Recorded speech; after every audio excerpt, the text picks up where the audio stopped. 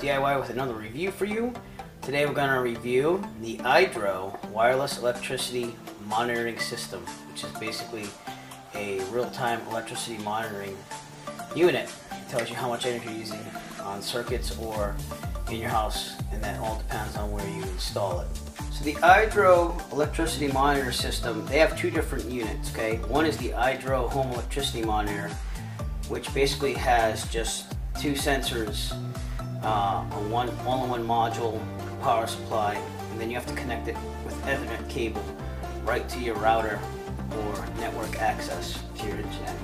The one that we're going to review is the Eyedro home wireless electricity monitor. It's basically the same thing, except it has a gateway module, which is basically the unit plugs into your router or your internet through Ethernet, but it communicates wirelessly with the home sensor module and sends the data that way. They also both have free monitoring, so that way you can monitor your electric usage. And again, there's many different ways of doing this.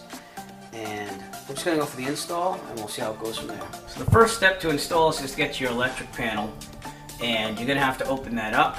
Luckily for me, we have an access door here with all our cable connections, and I already have power there for the actual module. You're going to need power to power up the module that connects to the readers, the sensors there, to send that wirelessly to your gateway. So this is one of the sensors, and you get two of them. And what you have to do is you have to look for your main wire coming into the house, which is right there for me, that black and that red one. Notice that they have shielding on them, but you still got to be really careful here. You are dealing with voltage here that would be deadly, and if you're not sure about doing this, then you want to hire an electrician, a professional electrician. But it's pretty simple as long as you're careful and you know what you're doing. All you do is you put the sensor around this insulated main wire, and you just lock it down so that it clips in. And you can leave it there like that. So I'm going to put one more on the other side, and I'll show you what it looks like. And that's what it looks like with both modules installed. Again, just be really careful. And then we're going to hook up these wires from the modules to the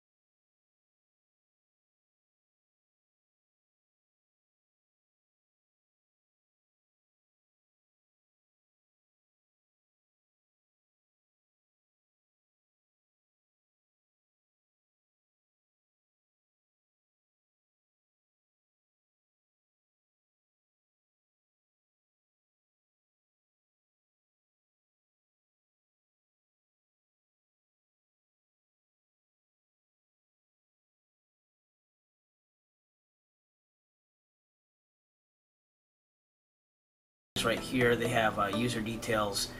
Sites are basically you can put in your home